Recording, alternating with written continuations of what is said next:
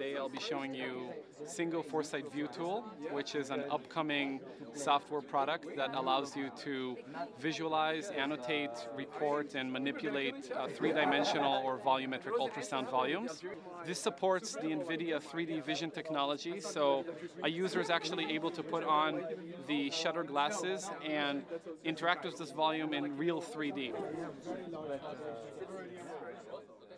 Kaspersky Lab is the fourth largest anti-malware company in the world, so that basically means that we fight viruses and spam and all that stuff. What we are showing today is a Tesla implementation of what we do in the virus lab. Today we see hundreds of thousands of new files every day, about 50,000 of them malware files. All these malware files, they are like small deviations of what we've already seen.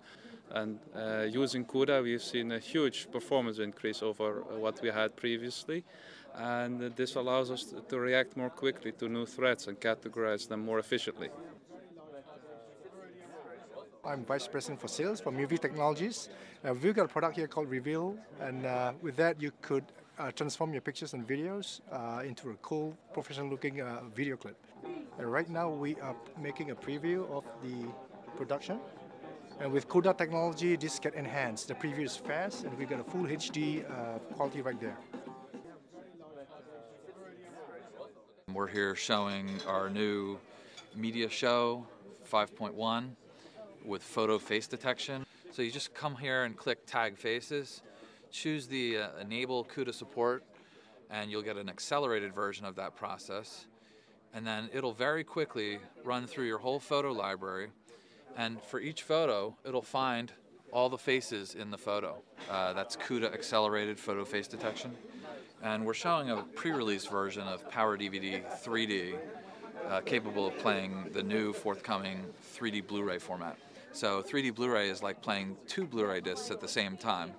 But the latest generation of GeForce graphics allows us to do that in the graphics card, so we have very low CPU utilization. We're showing a 3D visualization of our EM simulator. So you can actually put on these very nice 3D glasses and visualize your high-speed board or package simulations in full 3D. So this is a normal view. And if you zoom in here and you take a look, you can see that it's very hard to distinguish between which traces are routed on the top, which ones are on the bottom, and really figure out which one is closer to you, farther away. You do not have that depth perception. Now what the 3D vision enables is to look at this in a very nice full 3D effect that allows you to get a lot of insight into the problem which you couldn't see before. This is an experimental playback engine called the Mercury Playback Engine, which we've got cooking in the labs right now. It's fully 64-bit, it's multi-core optimized for the CPU, and one of the reasons I'm here today at the NVIDIA CUDA Day is to talk about the GPU optimization that we've added to just really enhance and increase performance. Now this particular timeline, we've jumped resolution dramatically. This is actually running at full 4K by 2K resolution.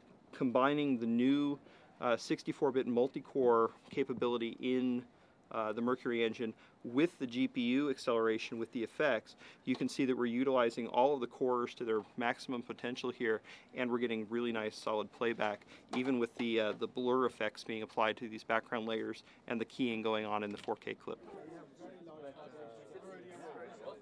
Basically our specialty is in making software that does very fancy video enhancement. This technology is called super resolution, and it's based on this multi-frame analysis. But we've adapted this technology into two products. One, kind of the obvious application on the forensic side.